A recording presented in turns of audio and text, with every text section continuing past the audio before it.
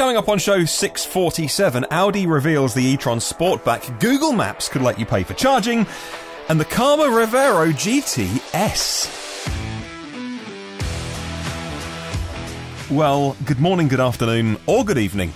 In fact, wherever you're listening around the world, welcome to EV News Daily. My name is Martyn Lee, and I go through every EV story that I can find online to try and save you time. There's loads going on today. It's a packed old show. There's a little bit of everything in here today as well. I think you'll like today's edition.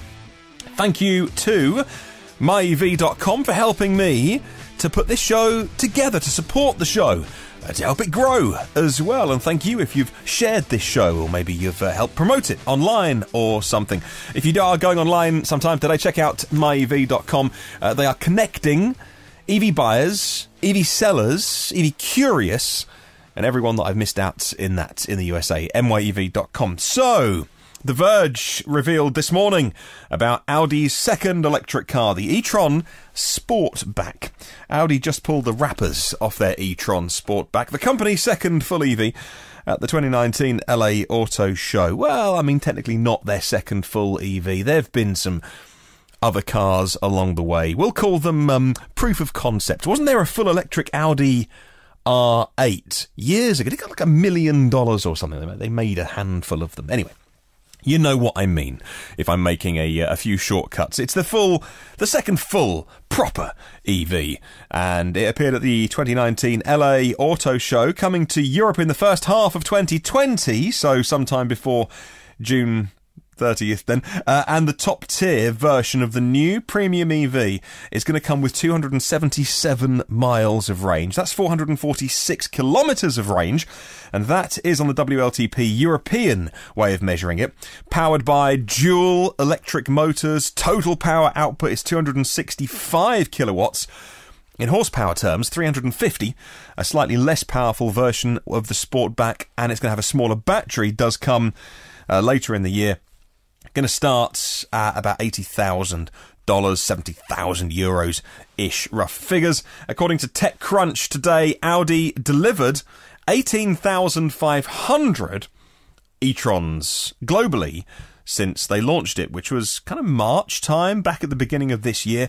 When the vehicle first came to market, since then, almost 20,000 of them are on the roads. Audi plans to offer two variants of the vehicle, the Sportback 50 and the Sportback 55.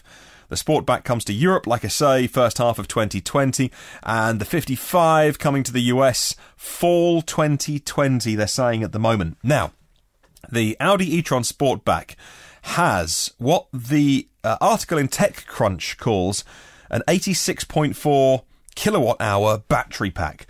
So I'm not sure whether they're referring to there, the 95 kilowatt-hour pack, and that's usable?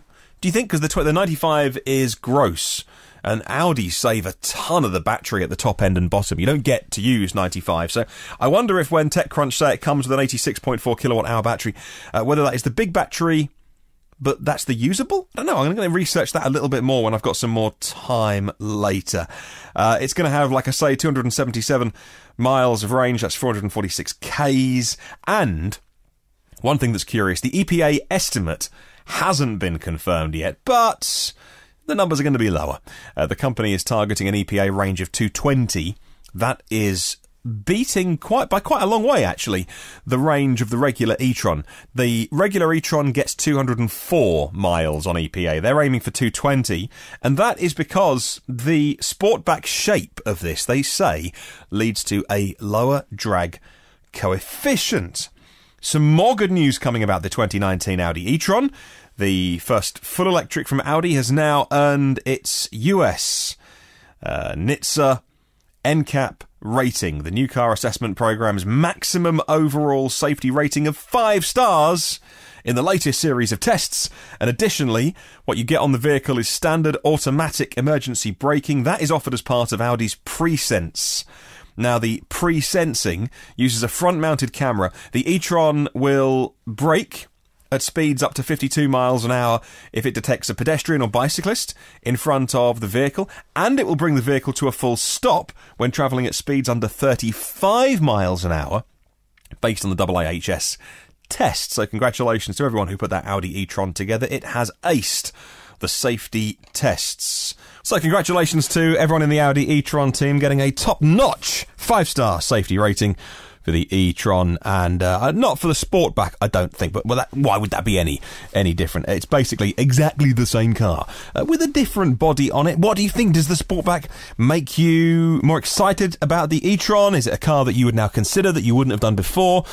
I will say now that the Audi E-Tron is, please don't shoot me down, the nicest EV of all the big mainstream EVs, the nicest place to be inside the cabin. And that is not to say that I don't understand the relative pros and cons and strengths of all the Tesla range and the Mercedes-Benz EQC, Jaguar I-Pace, etc., etc.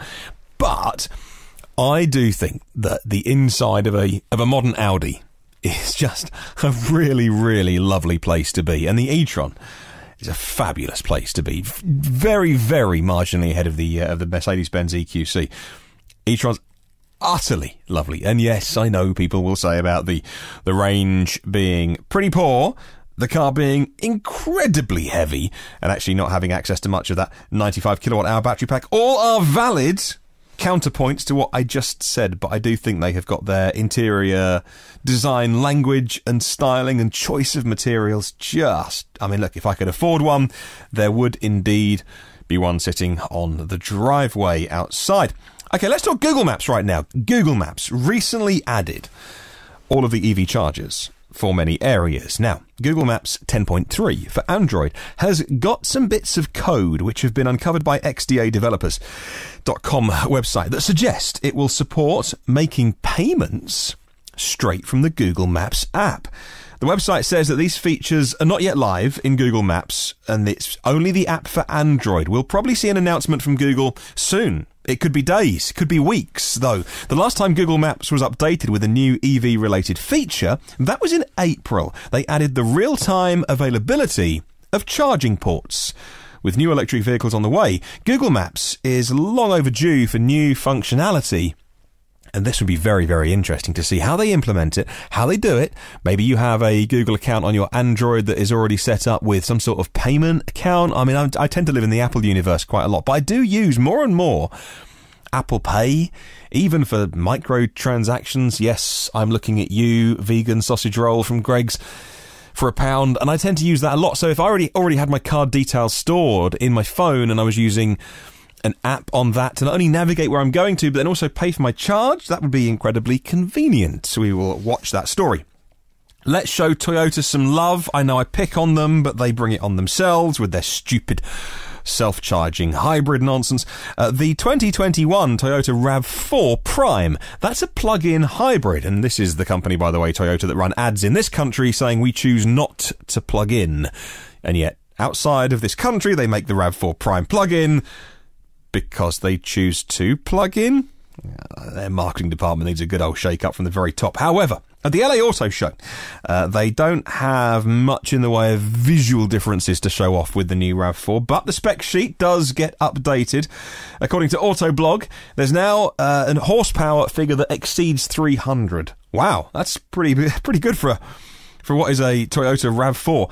302 horsepower. Toyota says it goes 0 to 60 5.8. The RAV4 Prime does 39 miles on battery alone. That's okay. That's a ballpark figure. Anything more than about 25-30 is good for a modern day plug-in hybrid. And it's better than anything else really in that price range. Okay, so you've got the Polestar 1, which will do under 100 miles, but that is mega money. You've got the Chevrolet Volt, Honda Clarity in that sentence. Even the Prius Prime does 25 miles. So a new RAV4 could be the car for you if you want a plug-in hybrid. But I must remind you that Toyota is the company that chooses not to plug in. A fire broke out recently, and it was like catnip to any website that wanted to talk down Tesla. Yes, we will bring up our old friends at CNBC here for jumping on the opportunity to say, fire, supercharger, Tesla, end of the world.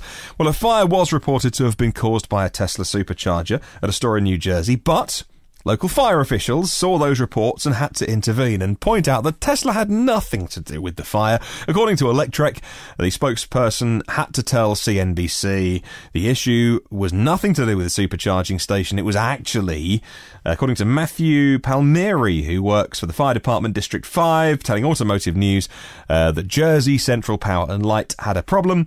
It was with the transformer, it was near the supercharger station, and no, it was nothing to do with EV charging. Let's move on. The Karma Revero is debuting a slightly new, updated model, the GTS, and it's got more range.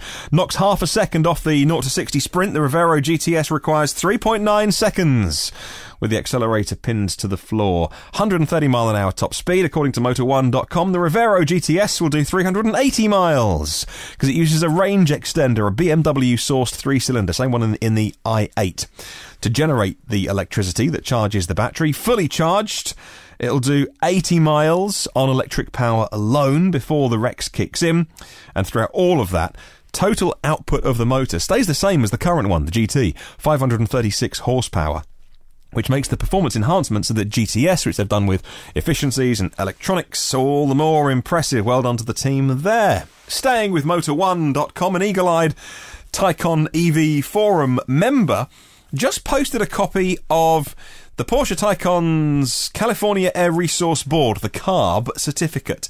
Now, this is not the EPA range, it's the CARB certificate, and it does hint at the Taycan's real-world electric range. The document reveals the Taycan Turbo and the Turbo S doing 281 and 282 miles respectively. So, you know what, let's call it about 280 miles officially. However, this wouldn't be the first time that the CARB certificate actually exceeds EPA estimates. The board certified the I-Pace, the Jaguar I-Pace, at 334.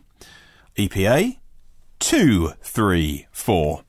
There's a significant chance the EPA range of Taycan Turbo and Turbo S will be a lot lower, and maybe close to the estimates that many people are giving it. Actually, in the real world, 200 miles, and that's will have to be a subject for another day because we don't know yet. Let's talk question of the week, should we? Thanks to myev.com. If you were marketing for a new EV, how would you do it? What would be on the TV ad for an electric car if you were the head? I mean, Tesla don't market, but if you were the head of marketing at Tesla, how would you do it? Would you run TV ads? What would be in them? Would it be a typical car advert full of just beautiful people driving up a mountain road, and someone looks at someone else and the other person looks back, and you know that if you drive this car, you'll have more sex? No, I didn't think that would be in the TV ad. That is typical car maker manufacturing. The car is lucky if it gets a look in these days. But many car makers are going to have to rethink how they advertise and market their car. So how would you do it? Tell me. Email me, hello@evnewsdaily.com. You can always leave a comment on YouTube because we make a video of this podcast and put it online, without the pictures, I should say, or on Facebook as well. Well, thank you to the 251 patrons of the podcast who indeed do keep me going. If you would like to add your name to the list, make a contribution, Patreon's the website, patreon.com, then do a /, then type in EV News Daily. You won't be surprised to hear. My premium partners are Phil Roberts of Electric Future, Brad Crosby, and Avid Technology. Well, there's a big old archive of shows. If you're a glutton for punishment, you can go through some old ones, 646 of those. The new ones, so that you are in touch with what's happening in the EV world, are free to download every single day. If you're a subscriber, come and say hi by searching EV News Daily. I'm in all the usual places. Have a wonderful day. Catch you soon. Remember, there is no such thing as a self-charging hybrid.